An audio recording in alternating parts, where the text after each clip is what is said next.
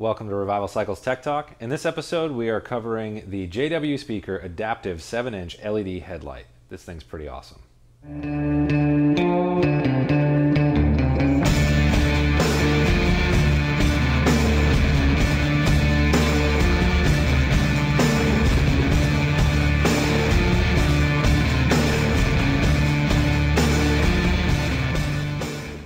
Welcome back. Today we are talking about the JW Speaker 7-inch adaptive LED headlight, and that adaptive word is really the most important part of what we're talking about here. This is a JW Speaker model, which means that it's really well built. JW Speaker makes fantastic forward lighting equipment and has for quite a long time, and they've recently come out with a motorcycle specific adaptive headlight. Well, what does adaptive mean? What does that actually mean? It means that these lights on the sides actually will change the beam pattern depending on your bank angle or how much you're turning. You may have noticed when you're riding your bike, when you go into a corner, you have this kind of dark spot where you can't really see the road, and it gets more pronounced the more you're leaning. This light actually deals with that.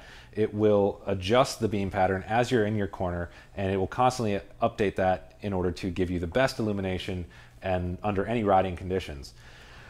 In this episode, we're just going to cover kind of this light specifically. We are going to do another video that you should look for in a couple of weeks where we're going to do a head-to-head comparison of the beam patterns, how much light output, how much current draw, all those kinds of details and really technical scientific stuff. But for right now, we're just going to talk about build quality, feature sets, and other odds and ends.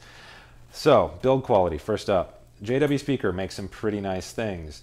This is no substitute. Really nice front glass element.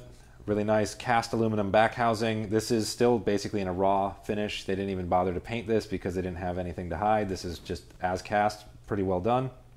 Even the cable exits come out and go through a proper strain relief so that no matter how much this vibrates and bounces around, you're not going to fatigue the actual solder joints down here where it enters into the circuit board.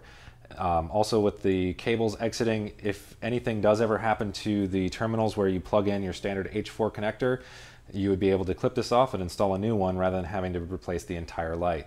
So nice things. This does also come with the red wire. The red wire gets connected to a daytime running light or a pilot light or a parking light, depending on what the regulations are in your area. And that's just going to be kind of a low power front marking light for places that require it.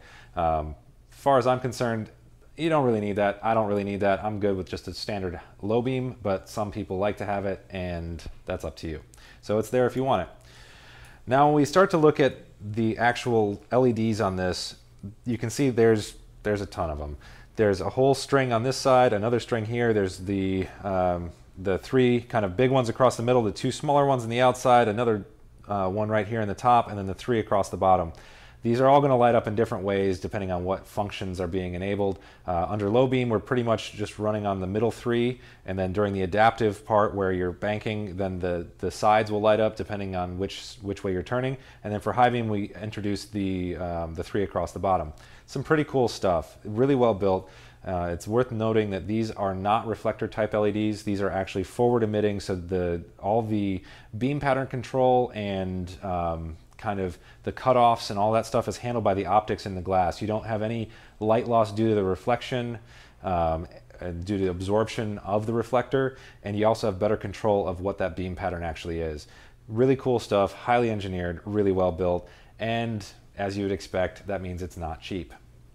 So, what does it look like? Is this thing actually as cool as it sounds? Let's power it up, starting with a ground wire, connect that to black, and a power wire, connect that to just the low beam for now. All right, and you may have seen all those adaptive lights dancing around in there, and that's just how it's orienting itself. It's kind of calibrating itself so that it knows which way's up. If I roll this light, you can see that some of the side lights will start to actually illuminate, and that's what that adaptive process is doing. As you would be going into a corner, it's going to change the light patterns to match what your bank angle is to make sure that you can see as much of the road as possible. Really cool stuff. So that's the low beam. Let's see what the high beam looks like. Excuse me while I fiddle with this. All right, so that's the high beam, reinitializing those adaptive LEDs. So the high beam has quite a bit brighter light that is actually got a higher cutoff, so it's going to extend the beam pattern further down the road, giving you longer distance visibility. All right, so the last question on everybody's mind is, what does this look like when it's actually installed on the bike? So I've got a relatively standard 7-inch trim ring from a Lucas reproduction headlight shell, and if we just kind of pop this guy in, you can see it looks exactly like it should.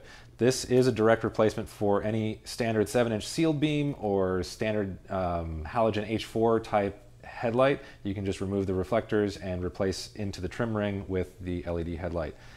The amount that sticks out the front is appropriate to this type of an application. Some of the lights don't do that, and we'll point that out in those videos when it's appropriate. But this one looks great, and if this was in a complete bucket, man, that'd really dress up your bike.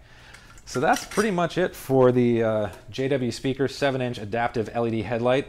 It's pretty cool technology, and I can't wait to get this on a motorcycle, see how it is to ride with, and then also bring it into the lab and do some more scientific testing and evaluation. So keep an eye out for those videos. They'll be coming up soon, I hope. And you can see this light and a whole lot of other fantastic products at revivalcycles.com. And we use the same products to build the bikes that we build, and that means we know exactly how they work. We know how to integrate them into various custom motorcycles, and if you run into any problems on your application, send us an email at techsupport@revivalcycles.com, or you can give us a phone call, and we're always here to help you get your project back on the road. Thanks for watching.